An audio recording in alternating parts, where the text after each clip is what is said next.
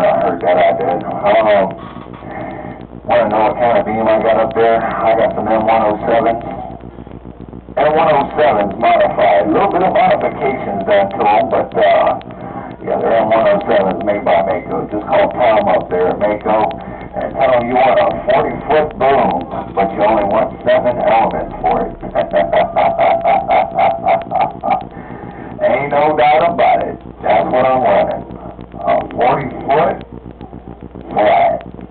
Absolutely horizontal. I got 7 whores working all they can and giving me what they can. There, guys. I tell you what, audio man, it's just something good down here in Jolly Town. Ain't no doubt about it. Driving a diesel pickup still out here monitoring. But yeah, you're doing your thing, that's for sure. Take care of Mr. Audio Man. It's 2-5 in this diesel. I appreciate it there, 265. Ain't no doubt, man. You gotta save it for yourself, though. Just save it all for yourself, dude. The pleasure is all mine. There, 410. Yeah, I just running a Galaxy 99 with a Wolf 5000 on the roof. Yeah, a little 2-driving 12 behind it, but yeah, seems to be doing the trick. Got a meter in here to monitor the oil pressure in the riser. You said only 2 driving 12, huh? You know, that makes me think of the days when people would say, what kind of bike you ride? I'd say, oh, just a 79 KZ1000, and they'd look at me with their eyes real wide and say, only? I mean, that's back in the day, but everybody thought that was something major. Yeah, my eyes got real wide when you said only 2 driving 12. I got down. Hey, I had a couple of them KZ1000s. Them things weren't no joke, for sure. Them old bikes ran good now. I had a KZ900 too. That one ran good too.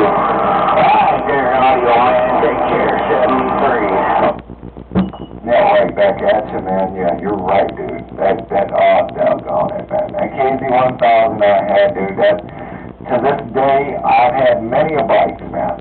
I've had many a bikes.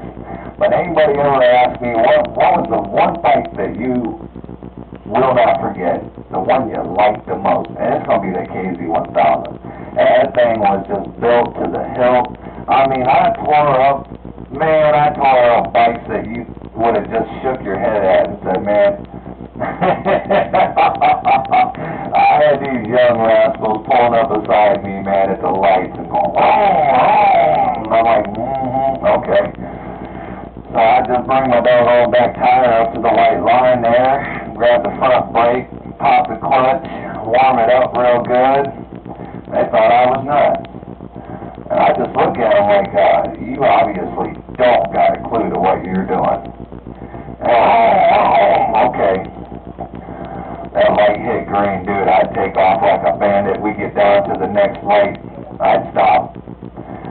I'd pull off to the side. They pull off to the side. They say, geez, Louise, man, you gotta be kidding me. What's that bike do? I said, you don't want to know. I'll ring the bell. The first year burnout, so I don't know what to think, but he just kind of played in first and second. He gets that third and gets on it and lines it up. Oh, yeah, without a doubt, dude. That bike, oh, good God, man. You want to talk about fast. Well, you know how far the speedometer went on that bike, right? I had no problem taking it all the way down to where 6 o'clock was and pushing it a little bit further at times there, Roger. Oh, yeah, that speedometer said 160. I had mine at 140. Got me a high-speed wobble. You don't know whether to go faster or slower, and I'm better to do everything at 160. Oh, yeah. If they were built right, brother, they did a lot more than 160. Oh, it's called wear a helmet. You know after 130 you can't see. You know how it is. If you ain't got a helmet on after 130, you cannot see. Your eyes are pushed so far in the back of your head, you ain't seen nothing but a blur. But yeah, ain't no doubt about it, man. Bad.